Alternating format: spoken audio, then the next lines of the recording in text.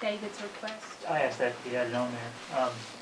I just had some questions about the last meeting. I wasn't able to make the last meeting because I was snowed in. But you're Mr. Martin, is that right? Yes. I think I've met you once or twice, but... I think we need to go into executive session with personnel, right? I Sunshine don't feel so at this point. I mean, the invoices were paid in public. But Oh, the okay. question was, have we hired Mr. Martin? And Yes. Oh, yeah. He's been working for 2 months. did we hire him as a commission? No. We took no action. No, it was voted down. It wasn't voted down. I think Mr. Simmons withdrew his name. We voted on it. The vote was 0-3 against. A couple meetings back, I think. With all three of them. With all three of you voted against, and then we voted again to employ the 2 girls.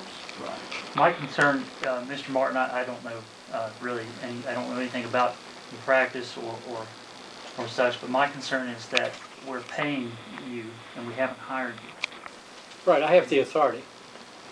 As prosecutor, I have the right to, the authority to hire. The statute's clear on that. I have the authority to hire an individual to work for me. I read 2 parts of West Virginia code that seems to me to make clear that the county commission has the is the only entity with the right to hire employees, including the assistant prosecuting attorney. The right to approve, but I have the right to hire. I believe he's right. You have to read the statute. Let's do that so we're clear. I have the little book here. I just want to make sure that we're doing this properly.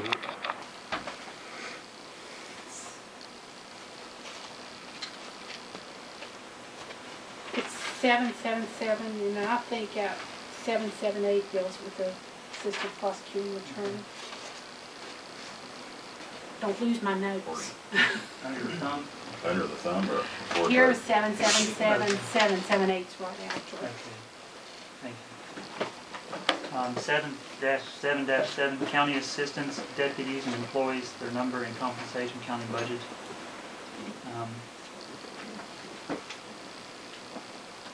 The county clerk, circuit clerk, joint clerk of the county commission, and circuit court attorneys, sheriff, county assessor, and prosecuting attorney, Mr. Simmons, by and with the advice and consent of the county commission, may appoint an employee to assist them in the discharge of their official duties for and during their respective terms of office, assistants, deputies, and employees. So that would be like Mr. Martin's assistant prosecutor. 778.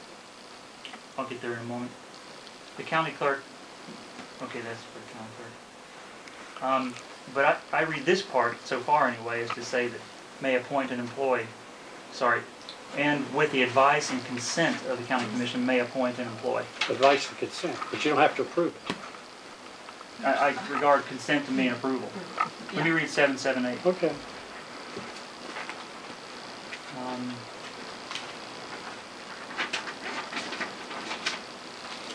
778 means assistant prosecuting attorneys, appointment and compensation, when court may appoint attorney to prosecute. The prosecuting attorney of each county may, in accordance with and limited by the provisions of Section 7 of this article, which I just read, so I don't think this replaces that. I think it says in accordance with, appoint practicing attorneys to assist him in the discharge of his official duties during his term of office. Any attorney so appointed shall be classified as an assistant prosecuting attorney and shall take the same oath, etc. And he's done that. He's done all that. I regard this to mean in accordance with and limited by the provisions of Section 7. So it's my opinion that it is the county commission's right and responsibility to hire the assistant prosecuting attorney. Oh, no. You have no authority. Yes. Would you like to read You denied the consent. 3-1, 3-0. Another question I have is that it is public information that there were, I don't know the latest status, I'll ask you for that, charges against you, Mr. Martin, on driving under the influence. Nope. Are those And obstruction gone? of an officer. Are those Is charges this, gone? okay, now, okay, are we having a public hearing now? We're talking about hiring an individual. Now, the statute's clear on that. That's done as a public individual. I agree, You it go is clear, into and it's clear the county executive commission has session. to approve the hire. You have to go into executive session. to No, hire. they don't have to, they may go into executive session. It's been in the paper, so it's pretty public. I move that we go in executive session if we're going to discuss an employee. I don't want to get into any name calling and a bunch of stuff like we did before. And I think probably this is, meets the statute requirement of discussing employees. So at this time, for personnel reasons, I move we go into executive session. Dolan, legally, he's not an employee, so you can't discuss it. I'll object on the grounds that it's my opinion that Mr. Martin isn't at this stage an employee of the county. Yes, he is. He's part. I paid him. According to the Hey, now, invoices now, that hey, he, look, according to are the we gonna do invoices, this? Wait there. We're going into executive but session.